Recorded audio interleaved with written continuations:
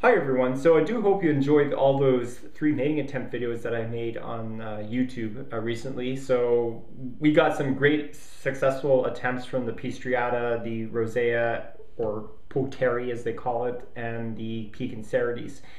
I am getting the mail back on Friday, which is tomorrow, and hopefully maybe we'll see if we can get another mating attempt to see if the male will be cooperative. I didn't think he kind of made his sperm web, so I believe that's the reason why he was not interested in Mia. So yes, this is a video review from Wizentrop from Arachnoboards Canada. Yes, it's been a while since I last made a video review on our lovable form. I haven't been on Arachnoboards for the past couple of weeks or past couple of months because the for sale trade section has been quite dry recently. So my friend Montreal Kid 95 on YouTube, we came over, we looked at the teas, he wanted to see them, see the whole collection, and we played a really funny game called Goat Simulator. Oh, it's hilarious, that game. Yeah, and we went on Arachnoboards Canada just for the fun of it, and he came across a species that he said that really might interest me and it would be good for our channel, well, for the channel. And I thought to myself, I haven't seen those in a long time, and I think I saw this spider once on Tarantula Canada. It's priceless, and it disappeared within 5 minutes. So that's pretty crazy. And this listing was posted back January, so I didn't kind of have my hopes up because that was April in time when I saw it. So 3 months, the guy may have sold it. So I decided to take a crap shot and ask if this tea was, well, this true spider is available. And he, believe it or not, he said, yeah, sure, do you want it? $75. I said, why not? So he went on vacation. I mean, he stayed great in contact with me. He watched the temperatures. He made sure that I got a tracking number. I mean, this guy is really good to deal with. His name is Wizentrop. I'll be linking it on, well, the title of the video as well as the video description. I mean, great guy from Ontario.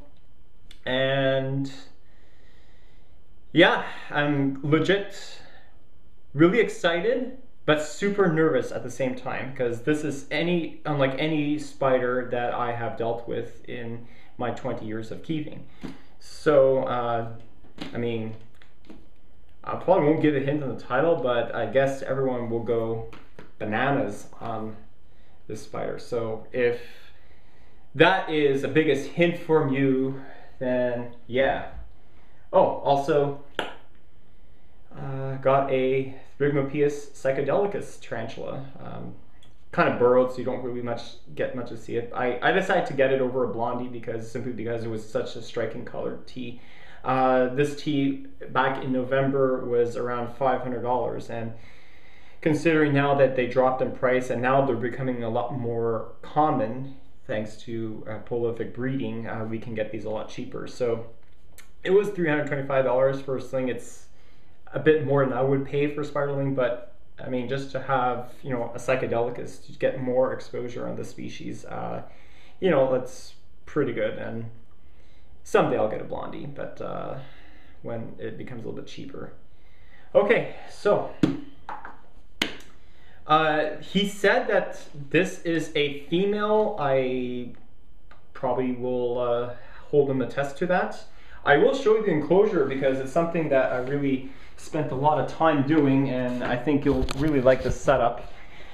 This is the old P. rufilata cage Osiris. I moved Osiris into the 5-gallon tank that used to house my A. versicolor. I cleaned it up, freshened it up, washed it, and she loves it in there. So this is pretty good for the species that I'll be showing you in the box. So I'll give you a little walk around of the enclosure. It's, you know, it's pretty cool. So a Ecoeartha substrate with a water dish. These are fake jungle leaves to provide cover, since this tarantula, or sorry, this true spider does not make a shelter. I have cork bark because it is an arboreal.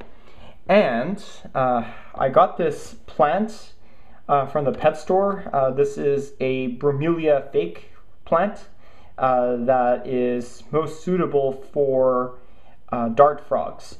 So I like this type of plant because the spider can rest on here, and we could probably see it in future videos. And there's a little groove here, so the spider also might take some shelter in here. Awesome. Okay, so I also have 2 doors, so it shouldn't be a problem trying to maintain this spider. Very potentially really cool present. All right, let me get a knife so I can open this up.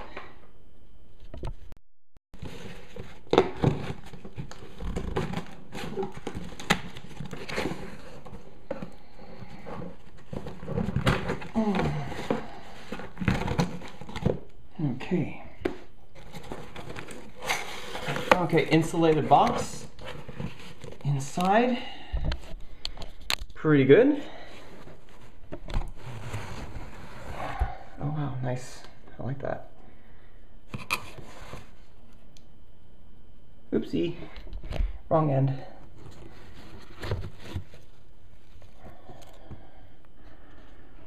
Okay, what's inside this Chinese bowl? Prepare yourself. Okay.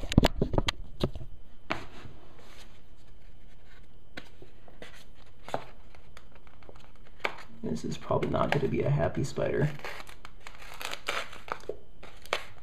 That I can assure you.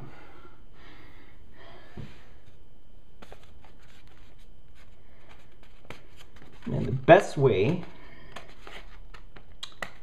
to transfer it safely is that I'm just going to leave it in there and crawl out on its own.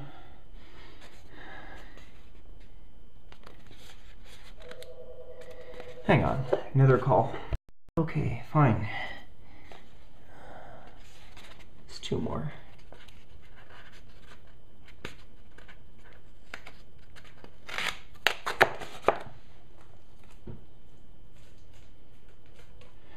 Anyone guess what spider I got?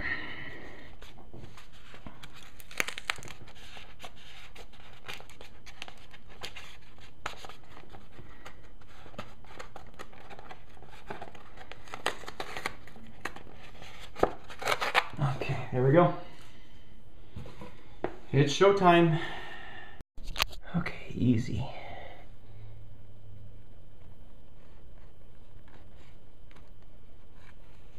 Oh god, and there it is. There it is.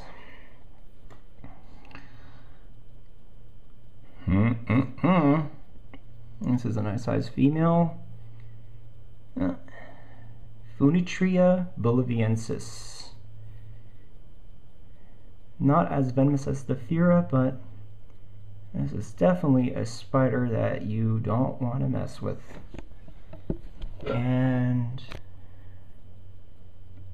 she seems to be alive and well.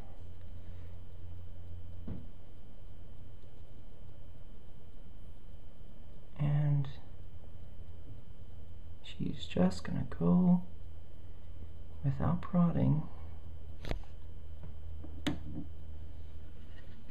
Make sure you close that door. There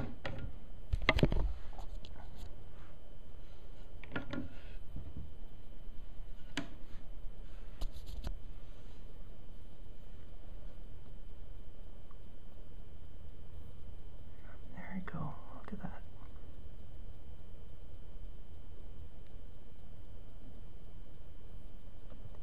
She seems to be enjoying her enclosure.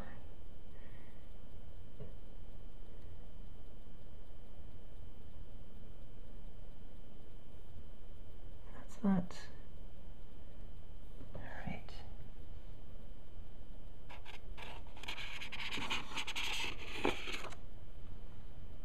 there we go, disappeared into the sunlight, into the darkness. Alright everyone, that is a Brazilian wandering spider, or Peruvian, Funitria boliviensis. Alright guys, thanks for watching, and I will be extra careful when I deal with this spider. I mean, this is why I did a lot of shelter in there, places to hide, so she won't be that defensive. So, to Wizentrop, thank you so much for the package. It arrived healthy, and that's the reason why I wanted to postpone feeding video 130, so I can get the Psychedelicus and the species. Wow, very first feeding video that I'll do on this one.